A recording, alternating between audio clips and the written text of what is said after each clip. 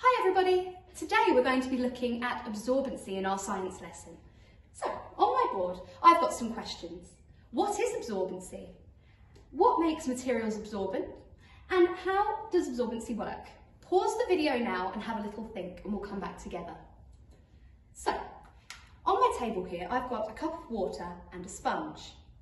If I dip my sponge into the water, what do you think is going to happen? Have a little think. Well, as I pull my sponge out of the water, you'll notice there's less water in the cup and my sponge is a bit heavy.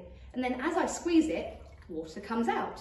This is called absorbency. It's when water is sucked up through a material. So how does this work? So my sponge here, this is a close-up. It's got lots of little holes in it.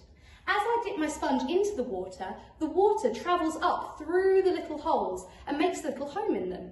As each one gets full, the water travels up through the sponge and eventually there'll be no room left. This is called saturation. So we are going to try a little experiment all about absorbency, and all you need is some kitchen roll, some felt tip pens and 2 bowls of water. Go and get these now. If you don't have them, don't worry about it, we'll do it together. So the first thing you need to do is use your felt tip pens to colour in the ends of the kitchen roll in a rainbow pattern. Then take your bowls of water and dip your kitchen roll into the 2 ends. What do you think is going to happen? Try it now and see if the same thing happens to yours. So look here. Notice how the colour is travelling up the kitchen roll.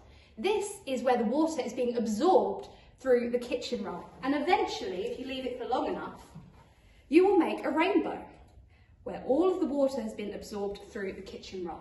And it's travelling up through the little holes. So it will create a fun rainbow effect. On the website you will find the lesson for you, but you can also try and mix it up in your own way. Can you use different materials? Can you do it in a different way? You will also find a worksheet on the website for you to use. So have a go yourselves and show us what you think on Twitter. Bye bye!